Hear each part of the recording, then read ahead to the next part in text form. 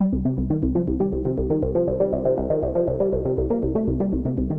Gerald Cecil, Assembly Manager for Smith Services, a part of Timken Power Systems.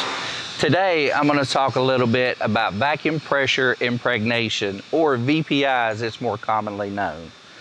Please note that this video covers just the highlights of our capabilities and the general VPI process and is not intended as a step-by-step guide. What is VPI? VPI is a process to seal porous material and create a void-free insulation system.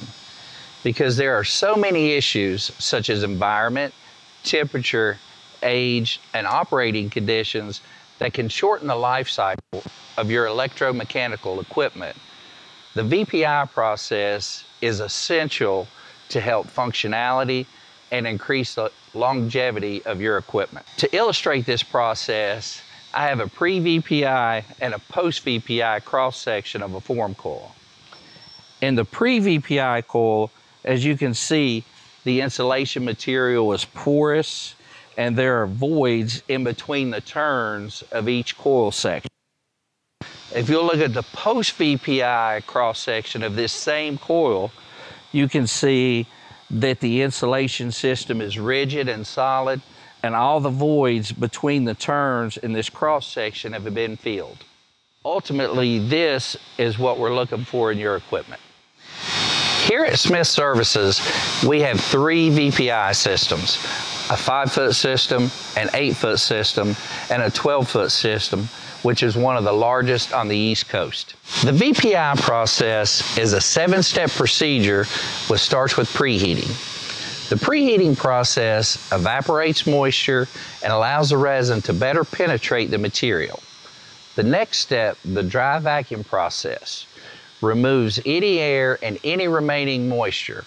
This is followed by filling, which is where we will fill the process tank to a level that completely covers the material which we wish to process.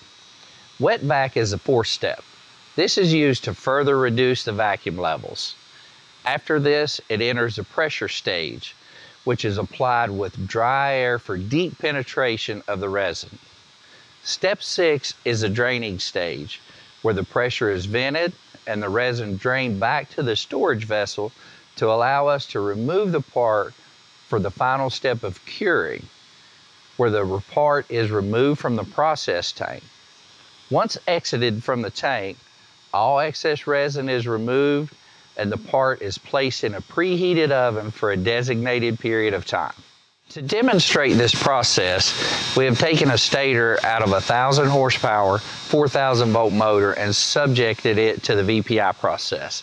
The end result is illustrated in the before and after photos.